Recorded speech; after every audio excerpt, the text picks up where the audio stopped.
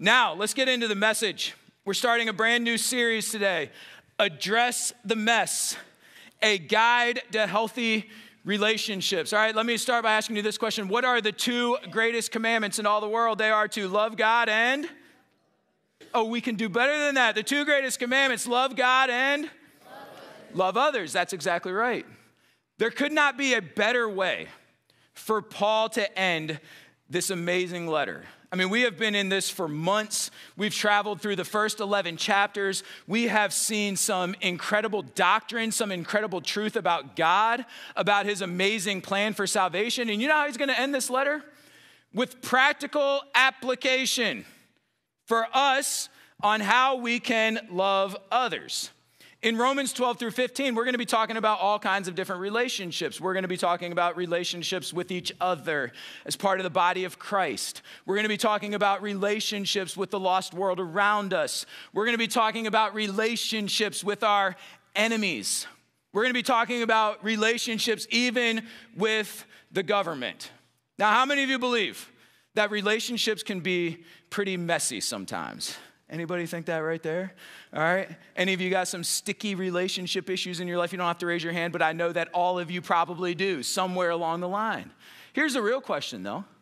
How many of you, as we're already setting this up and we're talking about relationships, the first place your head went was to somebody else that really needs to be here and hear what's going to be in God's word about relationships? Anybody like that? It's amazing how quickly our minds can go to other people that we think could really benefit. But you know, the reality is we need this. I need this. The teaching that we look at in these chapters, I promise you this, it will stretch us in every facet of our being. But if we surrender our lives to God and we live the way that he wants us to, man, God will do some great things in us and through us. And that leads me to the title of our message this morning, which is simply this: reasonable service. That's the title of the message this morning, reasonable service. You know what Paul does? This passage, it's not Paul, this passage calls loving others reasonable service. And Paul begins with an authoritative plea. Look at the first three words of Romans chapter 12, verse 1, and I need you all to help me out. Read those out loud with me. What does it say right there? The first three words. Everybody, here we go. I beseech you. This is an authoritative plea. It's authoritative because Paul is instructing us, he's commanding us, and he's doing it through the inspiration of the Holy Spirit. So God himself, through his word, is commanding us and instructing us to live lives of reasonable service. But it's also a plea. I beseech you. I beg you, I plead with you, give your lives to God, live a life of reasonable service. That's where we're going with this whole conclusion of his letter. In the Christian life, belief and behavior always go together. Now here's what's amazing. You don't have to behave a certain way to be saved. You don't have to work for your salvation. In fact, you can't work for your salvation. It is a free gift. You put your faith and trust in Jesus by faith. That's how you're saved. You don't work for your salvation, but what do you do as a result of your salvation? You work it out. Belief and behavior go together. What we believe about God absolutely should affect how we live on a daily basis. You know what I'm thankful for? I'm thankful that God does not leave us to guess what he wants for us. He's revealed it in his word. And these are guidelines, these are commands, these are rules that we need to follow if we're going to have healthy relationships. And if we follow these rules and if we follow these guidelines, guess what's going to be the result of that? Clear and decisive evidence that you are a follower of Jesus Christ. And so as we start this and as we get into the introduction this morning, I beseech you, not just me, but through the authority of God's word, I beseech you, surrender your lives to reasonable service. You will never regret a day in your life. So let's dive right in and look at these two verses this morning. Number one is this: reasonable service responds to God's mercies. Reasonable service responds to God's mercies. Look back at verse 1 of chapter 12. This time I'm going to ask you to read the fourth word, okay? So it says, I beseech you, I beseech you, therefore. Whenever you see the word therefore, you have to stop and see what it is. Oh, come on, we can do better. Whenever you see the word therefore, you have to stop and see what it is. Therefore, that's exactly right. Therefore doesn't come out of nowhere. It has roots. It has a foundation. The life that God, that Paul is pleading with us to live is a life that is built on something. Now, this verse goes on to tell us what it's built on, all right? So follow along with me. Let's go back to verse 1. It says, I beseech you, therefore, brethren, by the, everybody out loud, this next three words, by the mercies of God, by the mercies of God. Paul sums up the entire 11 chapters that he has just so carefully laid out, presented an incredible argument about who God is and about his plan for salvation and justification and all kinds of things that we talked about. And he sums up all of it with four little words: the mercies of God.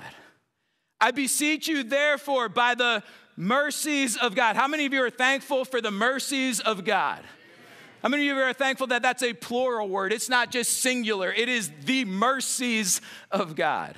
Man, there's so many ways I could go with this. I just want to highlight a few things, some of my favorite lessons that I've learned from the first part of this book. By the mercy of God, we obtained mercy. Remember our illustration last week at the end of the service? We were all shut up. God hath concluded us all in belief. We were all locked up and chained to our sin. There was nothing that we could do about it. There's nothing we can do to save ourselves. There's no amount of work. There's no amount of prayer. There's no amount of sorrow. There's literally nothing that we can do to be saved. But Jesus Christ steps onto the scene and he goes to the cross and he pays for your penalty and he pays for my penalty. And as a result, when we believe in him by faith, we are set free. We are free from the power of sin, from the bondage of sin, from the power of sin in our lives. Praise God.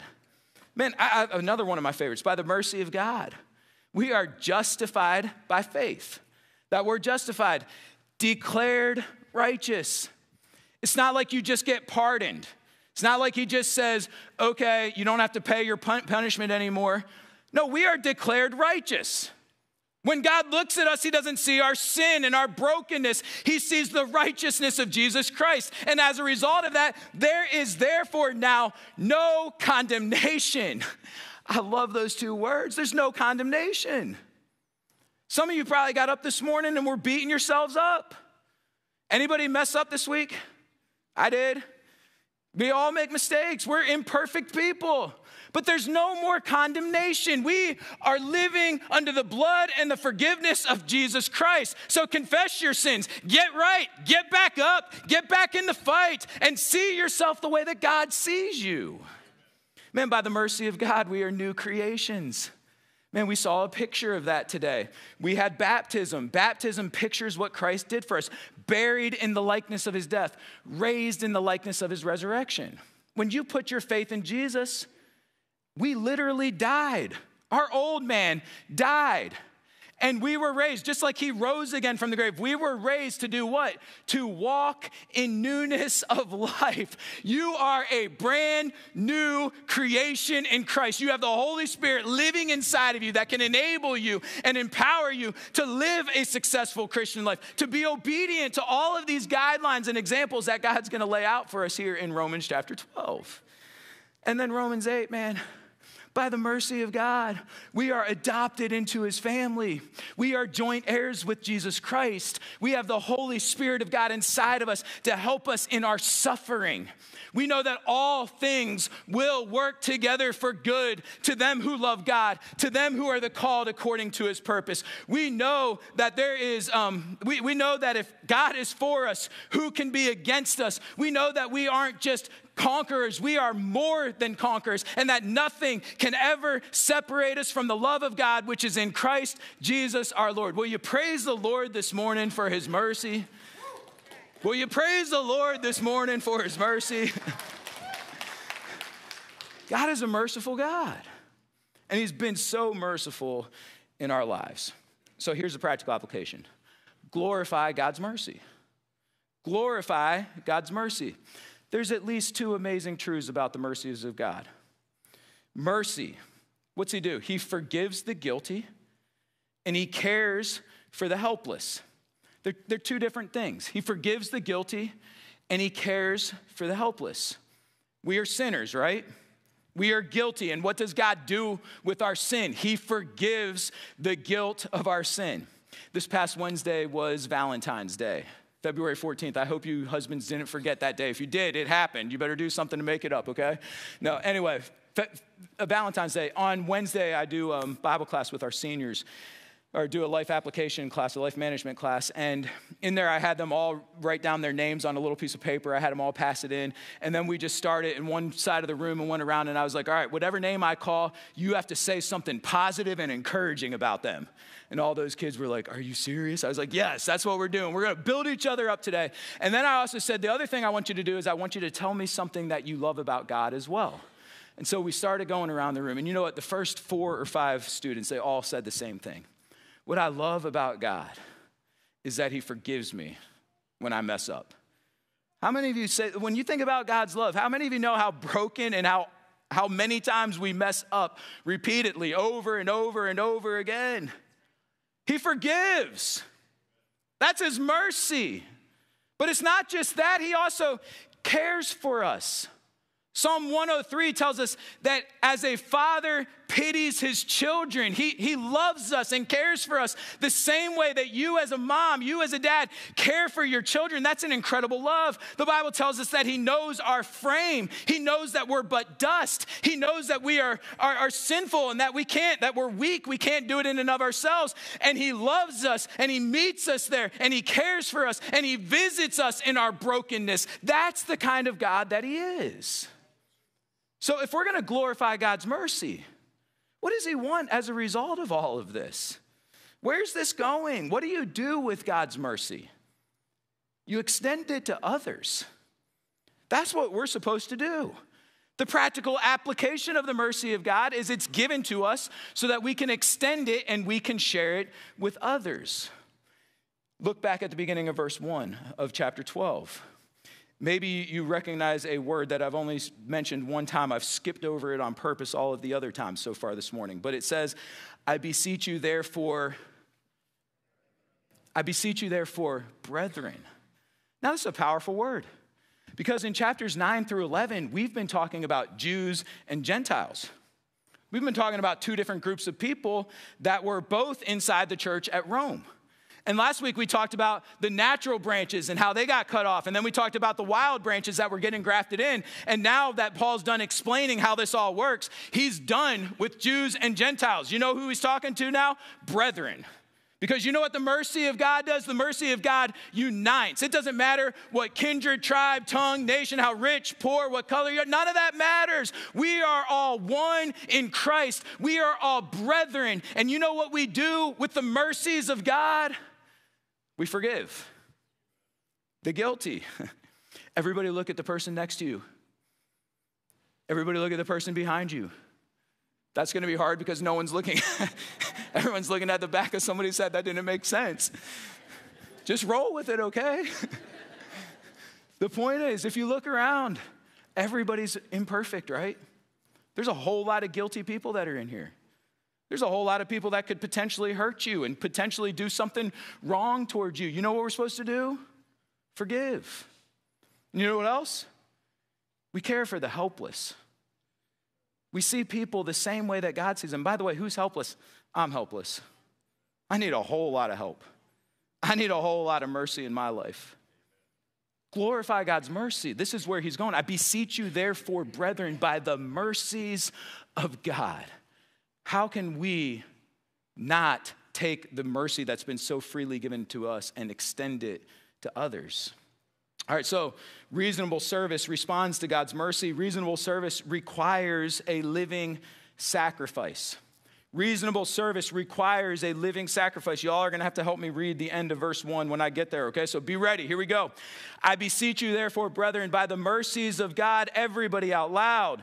that ye present your bodies a living sacrifice, holy, acceptable unto God, which is your reasonable service. Let's just break this down. That you present your bodies. Do you know that your physical body matters? God doesn't just want us to dedicate our hearts to him. He wants all of us, and our bodies matter. Romans 3 taught us that our sinfulness is revealed through our bodies. In Romans chapter 3, it said that our throat is an open sepulcher.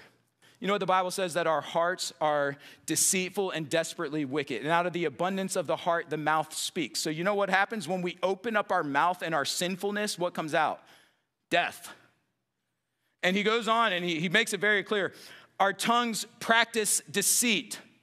Our lips spread poison. Our mouths are full of cursing and bitterness. You know one of the biggest reasons why we have relationship issues? It's not because of things that are necessarily physical harm that's done to you. It's harm that's done to you with this thing right here. It's people that talk behind your backs. It's people that maybe gossip or assume things that are not true about you. So much damage is done with this mouth, and it's because of our sinful nature. Our hearts are deceitful and desperately wicked. Our bodies matter. The passage goes on to say that our feet are swift to shed blood. Man, how quick we are to pounce on somebody that's weak and helpless instead of pulling them up and helping them out. It says that there is no fear of God before our eyes. You know what we see? In our natural condition, we see what we want, how we want it. We're willing to see whatever we need to do to go get it. There's no fear of God before our eyes in the way that we act. By the mercies of God, present your bodies. You know what God wants to do? He wants to transform everything about you. He wants, when you open your mouth, for your tongue to be filled with praise and thanksgiving and edification in building others up. That's how Christians are supposed to live. Hey, he wants our feet to be swift to serve one another. When you see someone weak and helpless and vulnerable, step up, go there and meet their needs and serve them. He wants our feet to be swift to share the gospel and to lift high the name of Jesus. Hey, he wants our eyes to be filled with the fear of God. And when we see broken people that are lost, and when we see people acting in a sinful way, we have a heart of compassion, the same way that he does. He wants our bodies. So your bodies matter. Not only that, your body is a living sacrifice.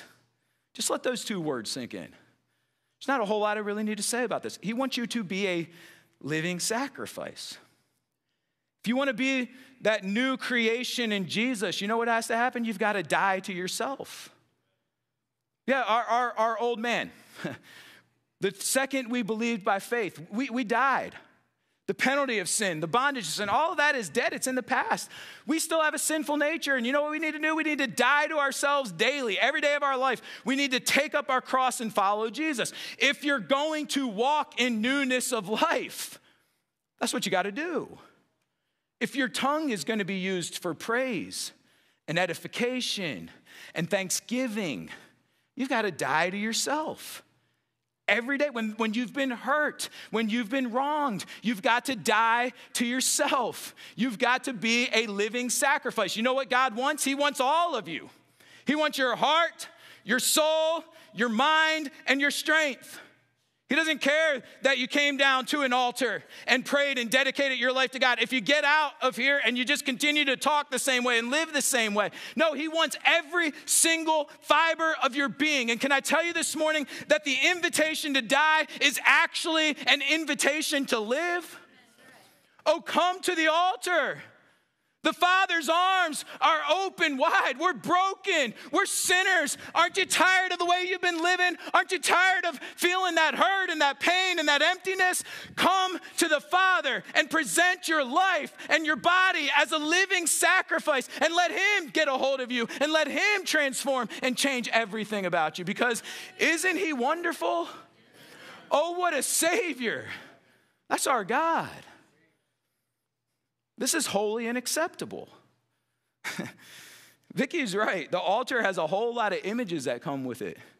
The entire Old Testament. You could not offer a sacrifice to God that had any spots or blemish. For instance, you couldn't offer an acceptable sacrifice to God that was your weakest animal. You can't go look at all your stuff and say, well, here, let me give this ugly guy over here to him. He's all broken and hobbling around. Let's offer him up. It's not what God says. He wants the best. He wants the best that you have. And you know what he's saying about your body and your life? It's holy and acceptable. Let that sink in. There is therefore now no condemnation. And when you present your life to God, he doesn't look at you as weak. He doesn't look at you as spotted. He doesn't see your blemishes. He sees the righteousness of Jesus Christ. And there's not a more perfect and acceptable sacrifice than you just saying, here I am, God, take me and use me in any way you see fit. Oh, man. You're wondering why we only have 2 verses on here today. These things are jam-packed. I'm already out of breath. I'm only halfway through. Here's the practical application. Present your body. Present your body. God is sovereign. He could force us to serve him if he wanted to. But that's not who he is. This is a free and voluntary gift. He's instructing us. He's commanding us. He's pleading with us. It's the best thing you can ever do. But at the end of the day, he's not going to make you. It's up to you. The decision is yours. Present your body freely. Offer it up. And can I tell you this morning, this is reasonable. You know what that word reasonable is? In Greek, it's logikos, and it means rational. The most rational thing in all the world you can do is to present your body to God as a living sacrifice. I love what an early first century Stoic philosopher said. He said this, if I were a nightingale, I would do what is proper to a nightingale. If I were a swan, I would do what is proper to a swan. In fact, I am a logikos, a rational being, so I must praise God. Can I tell you this morning? You're a logikos. I'm a logikos. I am a rational being. I am created in the image and likeness of God. Look around you at the brokenness of this world and recognize your only hope is in a Savior. Look around at even if you want to live on the fence and pursue your own way, there's not blessings there like God wants to pour out. Open up your eyes, see the magnificence and the grandeur and the greatness of God, and do the most rational thing you could ever do in all of the world and present your bodies, your life as a living sacrifice. Can I tell you this morning, this is the conclusion that Jaden Goins came to with his life. You might be wondering why I'm wearing this shirt. Tomorrow should be Jaden's 20th birthday. I was thinking there's a lot of vivid memories that I have about Jaden, and one of them goes back to last year, his birthday. And that day did not start off that good. It started off in the parking lot, and my wife was pulling in, and Jaden's directing traffic, and he's waving her in. And so my wife's just like following what Jaden's doing, and she pulls right in and hits another car on her way in. So we get home at lunch, and she's trying to blame Jaden. She's like, Jaden, I was just following you, man. You're just waving me on. And I was like, you can't blame Jaden for that car that's already parked, sitting right there in front of you. I mean, you got to understand, that just doesn't make any sense right there. And so then we find out that it's Jaden's birthday. We didn't know that going into that day. And then we're mad at Joash. We're like, Joash, thanks for the heads up, man.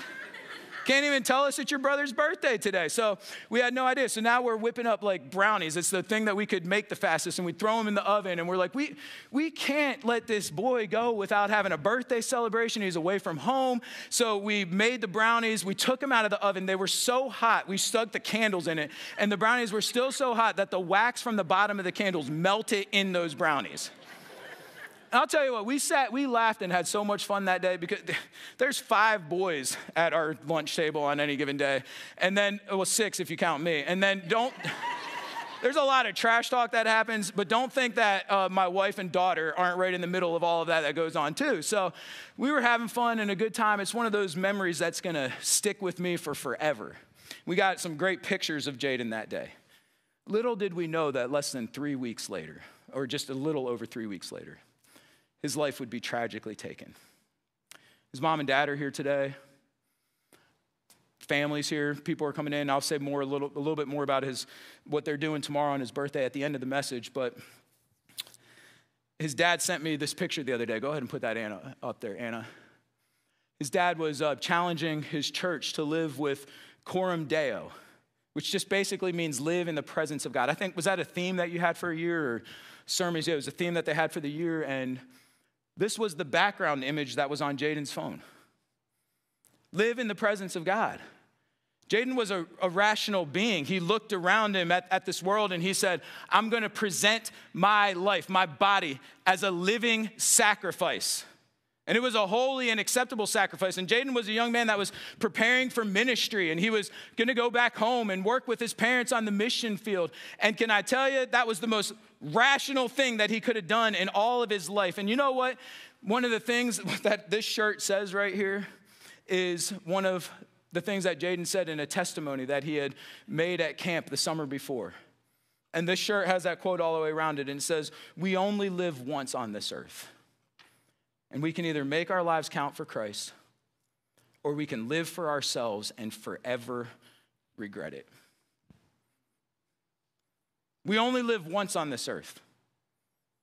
We can either make our lives count for Christ, or we can live for ourselves and forever regret it. You know what? I know there are some parents back there that are thankful to God that he made a decision, a rational decision, to present his life as a living sacrifice. And there's no regrets. And through Jaden's life, God is still working and God is still speaking. And I pray today, why use an illustration like this? The Bible uses real life illustrations. The most rational, logical thing you can do, be reminded of the fact that we don't know when we're going to breathe our last breath. We don't know how long or short life is going to be, but present your lives as a living sacrifice. Present your bodies freely to God. And last but not least, reasonable service requires a renewed mind. Let's all read verse 2 together out loud. And be not conformed to this world, but be ye transformed by the renewing of your mind, that ye may prove what is that good and acceptable and perfect will of God. Reasonable service requires a renewed mind. I'm just getting right into all the practical applications. Here's the first one. Be not conformed. What does that verse say? Be not conformed to this world. This is a clear, consistent call that is offered all throughout Scripture. You go all the way back to when God called Abraham and he said, I'm creating you to be a holy people, a people that are separate, that are set apart. We are to be in this world, but not of this world. And what does that mean? What does that ultimately mean? Does it mean that we shouldn't look and dress and things like that in the world? No, we are worldly creatures in that sense. What it's really ultimately talking about is the world's value system and God's value systems are completely opposite. They are on a crash course. We don't live by the world's value system. We live by God's value system. Pick out any topic you want. The reason we're here, the purpose for life. How many of you agree that the world will tell you that the purpose for life is completely different than what God tells you the purpose for life is? How about sex? The world will tell you that the purpose of sex is completely different than what God's going to tell you the purpose of that is. How about money? How about ambition? How about how to respond to your enemies? I mean, it doesn't matter what topic you're talking about. These things are polar opposite. And what you're going to find in God's word is going to challenge the status quo in every single area. Be not conformed to this world. God has put us here so that we will stand out and so that we will be different. The word of God and the people of God powerfully interrupt and upset and challenge the status quo of this world. So be not conformed. And then what's he say next? Be transformed. The word for transformed is metamorpho, which comes from metamorphosis. And you know what that is? That's a transformation. This is the same word that Matthew and Mark both use when they talk about the transfiguration of Jesus Christ. Now, that was a pretty powerful moment. Jesus took 3 of his disciples, Peter, James, and John, and he went up into a mountain, and in front of them, he literally transformed. He transformed and he showed them his glorified body. And so what they were looking at was Jesus as a man, as a human, but in his glorified state, and everything about him was different. And they would not fully understand this until after he died and rose again from the grave, and they saw him in his glorified body. It all made sense, but it was also a picture of the transformation that happens and takes place in us. Be not transformed, but be transformed. There's a fundamental transformation of character and conduct that God wants to take place in your life. So you physically look the same, but everything about you is completely different, especially if you got saved later in life. The person that you are transforming, the person that you are becoming, yes, you look the same, but everything about you is different, and your family and your friends, and people start looking at you and they're like, who are you? What happened to you? And upon further examination, you know who they see? They see Jesus. That's what should be happening in our lives. And quite frankly, who I am 10 years from now should be different than who I am today. And I pray to God, there's a clear picture of God and who he is, because there's a transformation that should be taking place in our lives. So, reasonable service requires a renewed mind. Be not conformed, be transformed. And approve God's will. You know what the end of that verse says? That you may prove what is that good and acceptable and perfect will of God. A renewed mind. Okay, this is the key to all of this. If you're going to not be conformed, if you're going to be transformed, a renewed mind is shaped and governed by the revealed will of God to us in his word. All right, there is a sovereign will of God that we will never fully understand till one day we stand in his presence. And maybe we won't all even fully understand it completely then. But there's a sovereign will of God. Like, why did God allow a 19-year-old young man preparing for ministry to get hit by that car that day? I don't know if we'll ever fully know that answer on this side of heaven. There's things like that that happen and take place in life. But you know what we can know perfectly about God is his revealed will. And that revealed will is right here in this word. We don't have to get all caught up in the things that we don't know and that we don't understand about God. When we have questions, you know what we do? We run straight to this book and we open it up. And in this book is the good and the perfect and acceptable will of God, so that we know how he wants us to live and how he wants us to do. Get in his word. There's a whole lot I could say. I'm just going to close with an example of Matt and Delita. Matt and Delita are here today. They're here because tomorrow should be their son's 20th birthday. But he's not here because he was tragically taken by a negligent driver, and that's probably the nicest way to put it. Does God's word have things to say about how we're supposed to respond to situations like that that are happening in our life? Absolutely. And we're going to look at that even in Romans 12. There's some powerful truths and passages, and I'll tell you, I know that they don't think that they're perfect. They probably think they're far from it, but I'll tell you, I've watched them just renew their minds over and over and over again through God's word. And yeah, they're human and they're flesh, and their emotions are all over, and there's anger, everything that you can possibly experience has been experienced. But you know what they do? They go back to God's word. They renew their minds, and they've been responding the right way. I mean, how do you respond to a situation like that? What is the good and acceptable and perfect will of God? I can tell you, it's what they're doing tomorrow. They've chosen to have a celebration of Jaden's life. You know what's happening tomorrow? Tomorrow, they're going to be at Covington's Coffee, and they're giving away free drinks all day. They're buying everyone that comes in there, anyone that wants a Jeremiah 33:3 or going strong. They're taking care of it. They're going to love others. You know what else they've done? They've created a track. Why did our 19-year-old son, Jaden, have to die? And in this track is Jaden's story and Jaden's testimony. You know what they're ultimately praying for? That through his death, his life would continue to speak and it would point to Jesus Christ. And they're hoping that tomorrow, and I'm asking our church, I'm talking about this today so that we'll pray, number one, for them, that God would give them strength, but number two, that God would give gospel opportunities tomorrow. That they'd be able to share Jaden's story. On the back's a QR code that will take them right to a gospel presentation that Jaden himself gave when he's pointing people to the gospel of Jesus Christ. You know what the good and acceptable and perfect will of God is? to surrender to the things that we don't know and understand, to trust and believe that he'll work all things together for good, and to take a tragic situation and to use it for the glory of God. That's what's good and perfect and acceptable. If you don't want to know where we're going, this is where we're going. And you know why they're able to do that in their lives? Because a long time ago, they got overwhelmed by the mercies of God. And they said, you know what, God, here's my life and here's my body. I'm going to surrender. I'm willing to go to a mission field. I'm going to go to Honduras. I'm willing to literally present my life and my body, and I'm willing to follow God and to take those steps. And you know what? They weren't conformed to they had opportunities. One of the things that I think is so powerful about their testimony is Matt worked for a guy that he got really close with. I mean, they had a super close relationship to the point that this man was offering to buy them a house if they would just stay here in the States, here in this area of Florida. And Matt said, no, that's not what my life, that's not what God's called me to do.